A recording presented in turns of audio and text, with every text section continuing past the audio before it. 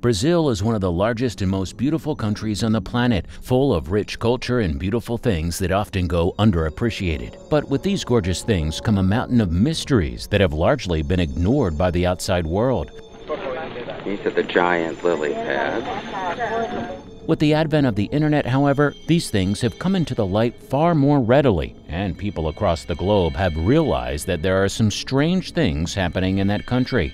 From the most painful insect in the world to an abandoned jungle hotel, there's plenty to explore within Brazil. Make sure you stick around to the end. You wouldn't want to miss a desert covered in water. Wow. Here are 15 of the most mysterious things ever discovered in Brazil. Number 15. Dolphins fishing with people. As he was cycling along the coast of Brazil, world nomad Albert Sands discovered a unique interaction between man and dolphin at the Morros da Barra da Laguna in Santa Catarina. Throughout the decades, with skills passed from father to son, fishermen gather each day on the shores to catch fish, helped into their massive nets by the coordination of a local pod of dolphins. But the fishermen and the dolphins benefit from this arrangement. Of course, the dolphins are able to eat as many of the fish as they want, but there are plenty for both their stomachs and for the men on the shores. The men actually take the time to name each of the dolphins in the pod and even celebrate with them whenever there is a birth of a new pup into the pod. It's overall a very wholesome companionship, and seeing humans work with nature in the wild is always a particularly nice sight. There are too many instances of man just attempting to take over nature rather than work with it to extract the best for both parties. Number 14. Most painful insect in the world. The bullet ant is a particular species of ant known for its incredibly painful sting, often being described as one of the most painful in the world. It is distinguishable from other ants because it is absolutely enormous, second only to the greater giant hunting ant. It is also hairier than other fellow hunting ants. The colony of bullet ants burrows a nest with different entrances on the ground between tree buttresses. Some arboreal nests have also been discovered, but those are particularly rare and aren't often seen in Brazil. While these ants do live in colonies, they generally search for food alone and hunt insect prey as well as plant sap between dusk and dawn. The ants are often known to fall from high tree branches onto people's necks, where they'll then bite them aggressively due to a fear of the much larger creature. Once the mandibles are secured, they also thrust their abdomen forward to sting at the same time. While the venom is not enough to sicken or kill somebody, it is widely regarded as the most painful in the world. Number 13. Little Finland. Penedo is an amusing little Brazilian village with a very unique history compared to the rest of the country. It was one of the very few Finnish colonies in the country. Located between Rio de Janeiro and São Paulo, it is now seen as a large tourist site because of how out of place it looks compared to the other villages. The village of Penedo started in the 1920s as a religious Finnish colony with large ambitions. Meat products, alcohol, and smoking were strictly forbidden. The leaders wanted to build a paradise free from the usual components of human sin, but this didn't work out in the end. The leaders adapted, however, and changed their approach to be one of tourism. This was incredibly successful, and now many Brazilian tourists visit the village on weekends and holidays. The farm started with grand ambitions, but the failure largely came from the fact that the land had been used to cultivate coffee beans. This deprived it so heavily of nutrients that the solitary Finnish paradise couldn't possibly exist, and therefore the tourist destination was born. Number 12. The largest freshwater fish. In an isolated river within Brazil, there is a reservoir that is teeming with an incredibly rare type of fish that is only really seen in aquariums in the modern day. It is called the arapaima, and they are one of the largest types of freshwater fish on the planet. They are indigenous to Southern America, and specifically within Brazil, but overfishing has led to them becoming incredibly rare throughout the country. Within this reservoir, however, and in the video that you're seeing now, a man is permitted to fly fish in order to showcase one of these massive beasts. He is required to release it And this large estuary is the home to lots of these large fish. It is a breeding ground for them, maintained by the government in order to ensure their survival throughout the generations. Aquarium arapaima are beautiful, but they'll never hold a candle to the absolutely massive specimens that existed within the waters of Brazil for centuries. Number 11. Enormous waterfall system. The Iguazu Falls are waterfalls at the end of the Iguazu River on the border of Brazil and Argentina. They make up the largest waterfall system in the world and divide the river into the upper and lower Iguazu. That river is actually what forms the border between Argentina and Brazil. The name comes from the Guarani or Tupi words, Y meaning water and Uasu meaning big. Legend has it that a deity planned to marry a beautiful woman named Naipai who fled with her mortal lover Taroba in a canoe. In a rage, the deity sliced the river, creating the waterfalls and condemning the lovers in the canoe to an eternal fall. The first European to record the existence of the falls was Conquistador Alvar Nunes Cabeça de Vaca, but they've been known about in Brazil for much longer than that. The falls are an incredible feat of geography, showcasing the fact that nature can form massive structures rivaling the most impressive of human feats. Number 10. Valley of the Moon. On private property close to Chapada dos Veados National Park is an amazing and ancient place that seems to function much like a water park. It is, however, entirely natural, with gorgeous pools and water slides created from the natural stones of the park. It's often called Val da Lua, or Valley of the Moon, due to the smooth rocks formed by the river and ancient lava flows. The rocks are incredibly unusual, with some even describing them as alien-looking because they aren't shaped like anything that naturally forms on the Earth. People often say that they look like chunks of the moon that have fallen to Earth, or even pieces of Venus or Mercury that have different properties to rocks of Earth. The location has become very popular with tourists, and it's been filled to the brim with people attempting to touch and feel the strange rocks that compose the Valley of the Moon.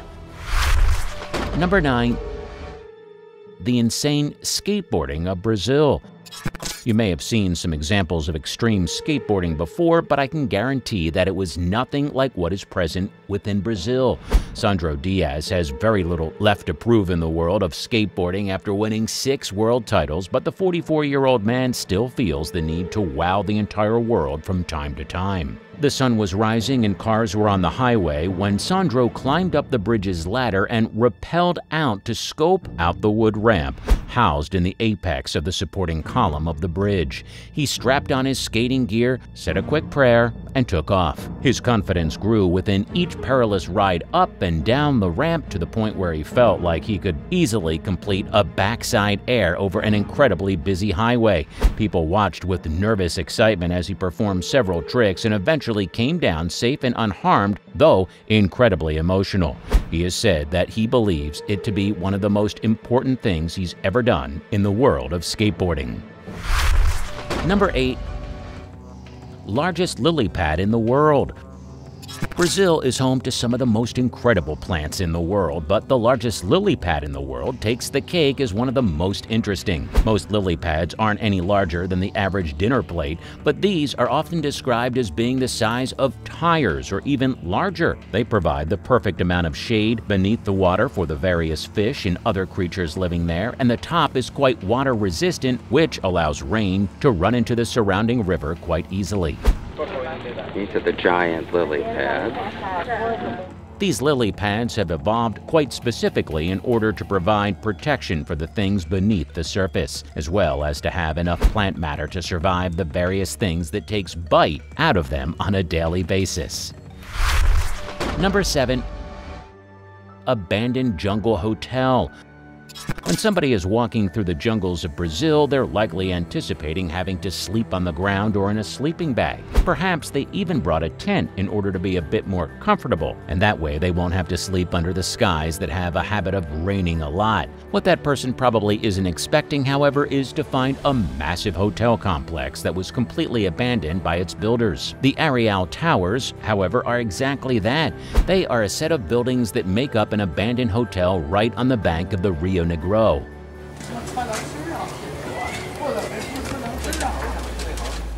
The property featured 6 prominent towers, all being connected by 291 rooms elevated off of the jungle floor by walkways and paths. The catwalks throughout the trees are often regarded as the most beautiful part of it. All 5 miles of them span back and forth between the massive trunks, leading to various restaurants, rooms, and even swimming pools up in the sky. Unfortunately, these hotels were left to the elements when the Brazilian government acquired them in 2015 due to the massive debt that they acquired during the building process. Number 6. The radioactive beach of Brazil.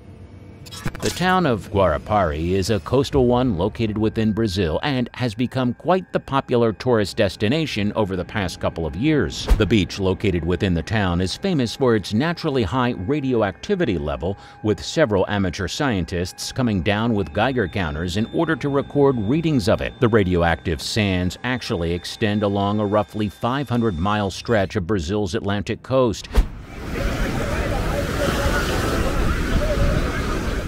and these bizarre beaches run from north of Rio up to the region south of Bahia. The reason for the radioactivity is not known for certain, but it is estimated that it is because the waves pound coastal mountains rich in monazite, a phosphate of rare earth metals containing uranium and thorium. These small amounts of radioactive metals are enough to be detected on a Geiger counter, and if someone lived on the beach, they would likely be affected. The nearby town, however, doesn't really experience any more radiation than the average citizen within the country, which is lucky for them. Before we go on, do like this video, smash that subscribe button, and click the notification bell right now, or this centipede will crawl on your face while you're sleeping.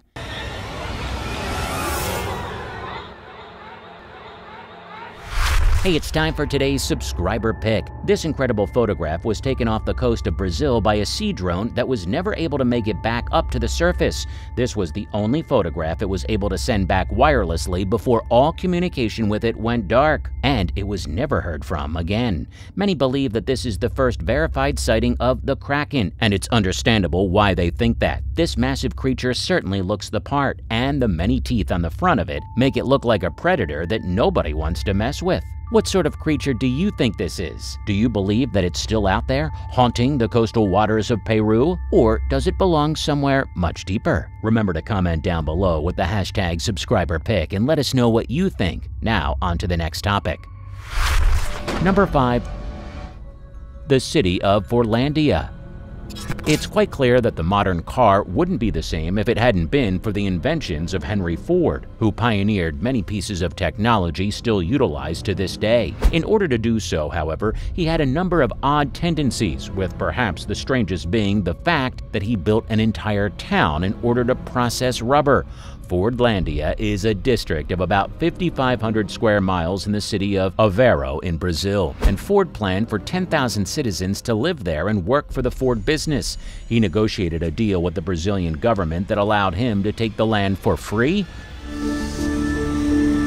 so long as he paid them 9% of the profits generated by the rubber process there. The project failed miserably, however, leading to the abandonment of the town by 1934. The town was almost entirely deserted, but 90 residents did remain in the city during the time where it was abandoned. Interestingly enough, in the early 2000s, the city experienced a rush of new inhabitants as stories of the town surfaced into the modern media once again. The town actually has a stable population of over 4,000 people as of the time of this video's release. It's interesting to think about what Ford would have thought of this. Number 4. The penguins of the summer. When you think of Brazil, you likely think of warm summers, beautiful beaches, large mountains, and various jungles throughout the land. The last thing that you probably think of is penguins, because there's absolutely no way they would survive in a land as warm as Brazil. They're birds of the cold. They belong where it's icy all year round. And yet, during various periods throughout the winter, a set of 5 species of penguins known as the Patagonian penguins migrate to the shores of Brazil.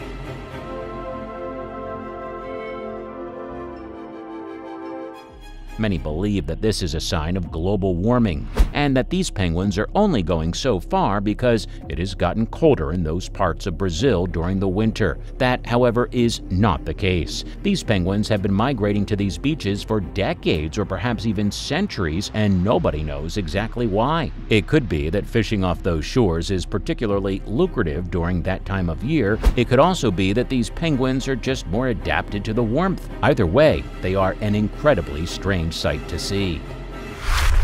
Number 3. Amazon surfing. The poraraca, also known as the Amazon wave, is a tidal bore with waves up to 4 meters that travels as far as 500 miles inland upstream on the Amazon River. Its name likely comes from the indigenous Tupi language, where it could translate into Great Roar. During the new and full moons, when the ocean tide is highest, water flows in from the Atlantic rather than the other way around. The Amazon's flow reverses and a water bulge speeds upstream with great force. This is best observed during biennial equinoxes in September and March, where people have decided that it's an incredible wave to surf. It is very dangerous to surf the poraraca, but it is also treated as a sort of rite of passage. Surfing the massive wave is seen as one of the pride and joys of many surfers throughout the world, and many travel to Brazil to specifically either participate or watch others participate during the 2 largest waves of the year. Amateurs are not recommended at all to try surfing the powerful wave. Only the most experienced surfers even have a chance of making it most of the way up the stream, and even they are generally not able to go the full trip. Number 2. Horrifying Santa theme park. If you're ever driving through Brazil on your way to Rio de Janeiro, you might spot an eerie sight on the side of the road, a derelict gang of Santa Claus figures and statues lying abandoned and surrounded by palm trees and greenery. If you look even closer, you'll notice that these figures are also paired with a sad-looking sleigh, some reindeer past their prime, and faded candy canes paving the way into what was probably quite a joyful place once upon a time. Now, however, it is simply known as Parque Alba Noel, or the abandoned Christmas theme park. It was the brainchild of politician Antonio Albano Reis, who was known to dress as Santa Claus for the children that lived within his town. It was going to be a series of fun lands themed after various portions of Christmas, which was supposed to span over 30 million square meters. Only the Santa area was ever completed, however, because Reis unfortunately passed away in a road accident in 2004. After his death, the park largely fell into disrepair and eventually closed down without anybody wanting to take care of it. Photos of it went viral several years later when a photographer drove through, but other than that, not much has been done with the park. Number 1. Lagoons among the dunes. Every year during the rainy season, the Lençóis Maranhenses National Park in Brazil goes through an incredible transformation. The pristine white dunes of what looks like a desert are seemingly flooded, overrun by gorgeous blue lagoons that spring up practically overnight. There is practically no vegetation within the park, and the massive expanse of sand would lead anybody to believe that it's a desert. The amount of rainfall that it receives, however, actually prevents it from receiving that title. Wow.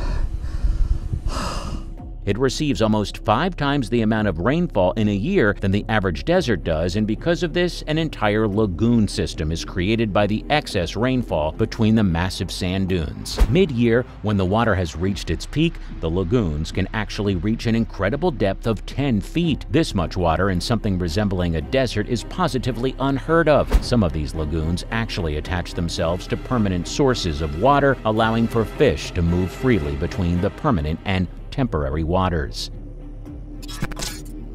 So which of these things do you think are the most mysterious? Do you think scientists will ever be able to tell us what all these things on this list actually are?